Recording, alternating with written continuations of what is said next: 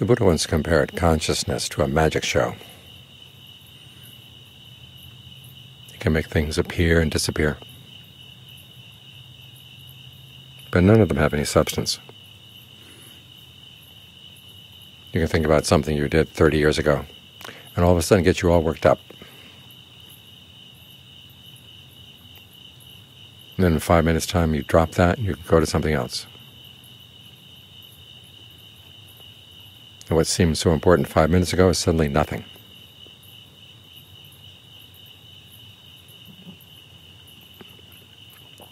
They've done studies of how magicians work, and they take advantage of something that the mind does. I mentioned it this morning. We don't live in touch with reality. We live in touch with our cartoon ideas about reality, our perceptions. Those the Buddha compared to mirages. They bear some resemblance to something someplace.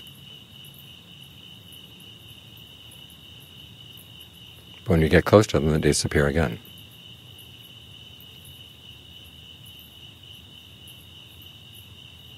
The magician will get you to be interested in one sketch.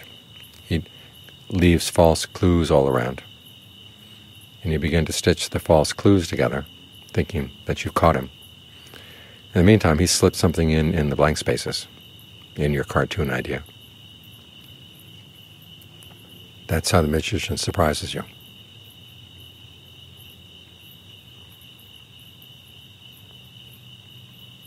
If our cartoon ideas were simply entertainment, there'd be no problem. But we make our decisions in life based on them. We decide what to do and say and think. And if our cartoons are distortions, we can create a lot of trouble. I mean, every cartoon distorts to some extent, but some distort more than others.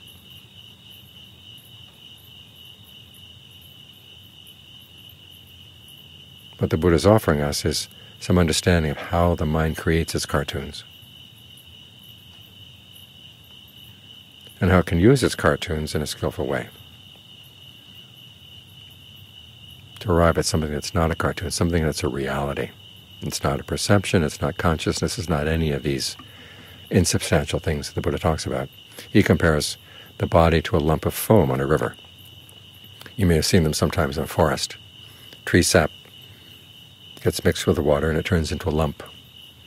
Bubbles come through it and the lump of foam can travel down the river quite a ways, but there's nothing there, no substance. Feelings are like the little circles that appear on the surface of water when rain falls. They appear and they're gone. Perception is like mirages. Fabrications are like a banana plant. You peel away the layers in the banana plant, looking for the core inside. There's no core. And consciousness is that magic show.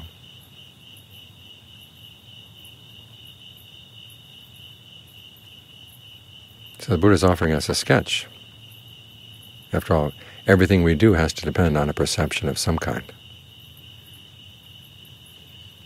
We can't comprehend all the sensory input that's coming in at any one moment. But he's simply saying, focus here. See these things as important. What the mind is doing right now to fabricate its experience, focus there. Make that your cartoon. And it'll lead you to something that's much more substantial than any of these things. Something that's not an aggregate. Something that's not a cartoon. But we need the Buddha's cartoons to get there. I heard someone was saying that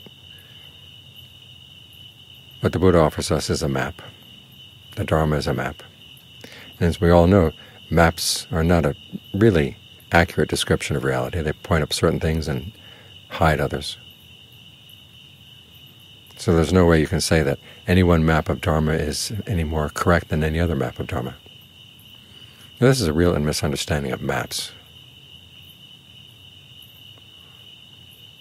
Different maps have different purposes, and some maps are accurate as far as their purpose is concerned, and some are not. In fact, you want a map to highlight certain things and to hide others. Otherwise, if there's too much information on the map, it's useless. It's like a map to a fire escape in a hotel. What you want is an accurate depiction of where you are and where you go and where the fire escape is. That's all you need to know about the hotel. You don't need to know the structure, you don't need to know all the other rooms. But you do want a map that takes you to the right door.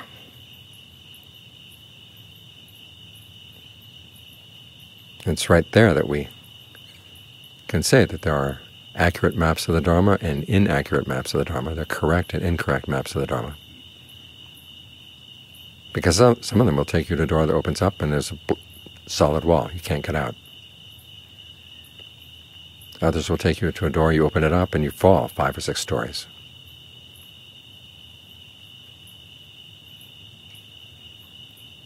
So the Buddha offers us an accurate map of how we put things together and how we can learn how to take them apart. He teaches us how to put concentration together. Virtue, concentration, discernment, all these things are things we put together.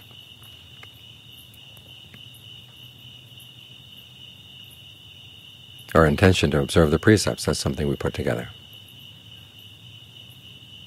The precepts themselves are sketches, but they're very useful sketches. If they were too complex, too detailed, they'd be hard to hold by, because they'd be hard to remember. Because the times when you're tempted to break the precepts are times when the mind is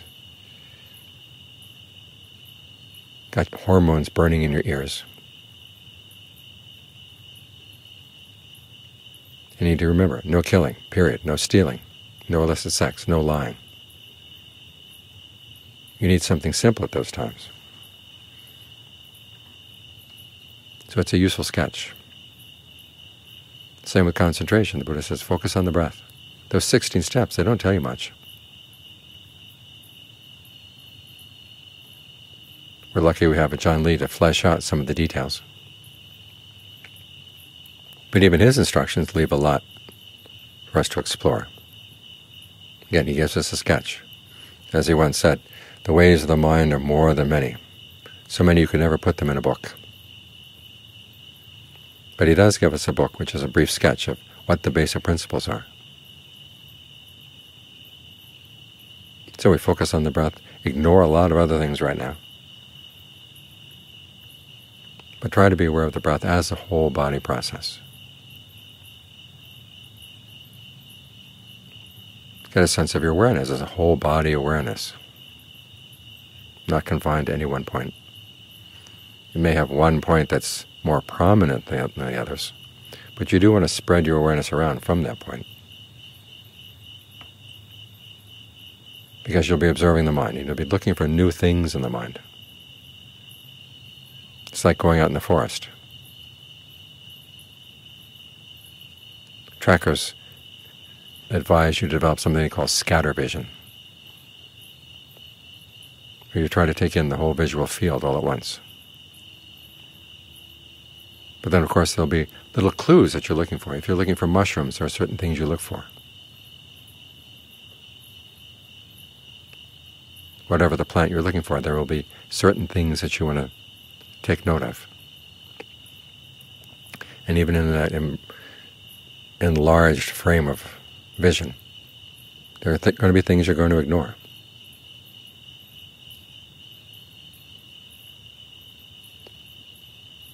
Because when you're focused on the breath, what else are you looking for? You're looking for anything that will take you away from the breath. See it as a disturbance. Because you've made up your mind you don't want to go there. That makes it a lot easier to see these disturbances simply as little becomings forming in the mind.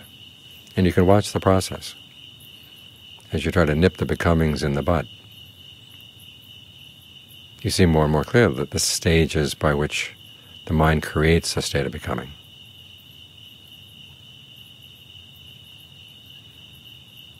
And this is where the concentration shades into discernment.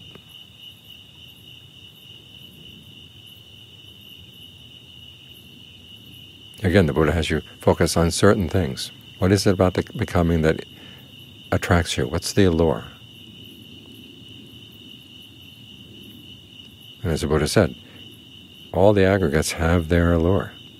They have their pleasant side. If they didn't have their pleasant side, we wouldn't be attached to them.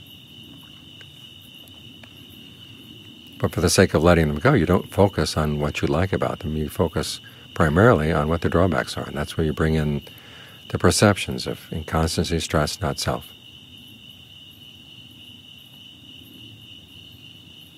You do something called anupassana, where you make up your mind you're going to focus on one theme, and then you follow it through.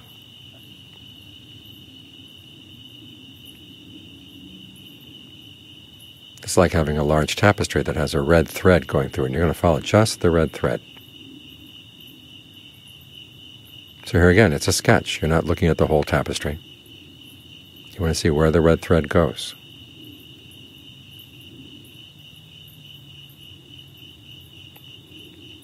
Because in the case of the perceptions, it'll take you to someplace important. A direct experience in the mind that is not a state of becoming, and it's not made up of aggregates. It's where you can put all the sketches aside.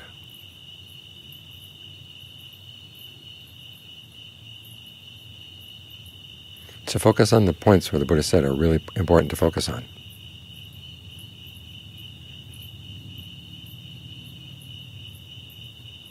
Because he's the opposite of a magician. He's not trying to deceive you. He's pointing you to what's actually going on in the sense of how you're creating suffering and how you can put an end to it. That's the sketch he wants you to focus on, and he points directly to it. Our problem is that we want to go off and sketch other things.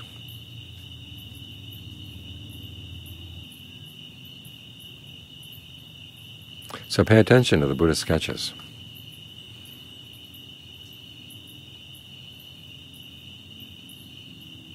And then look inside to see what those sketches are pointing to. Sketch a path for yourself.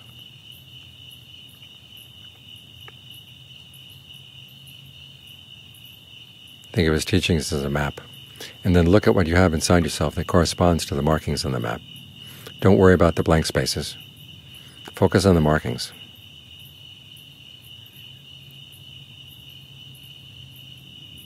Because they're designed to take you to someplace special.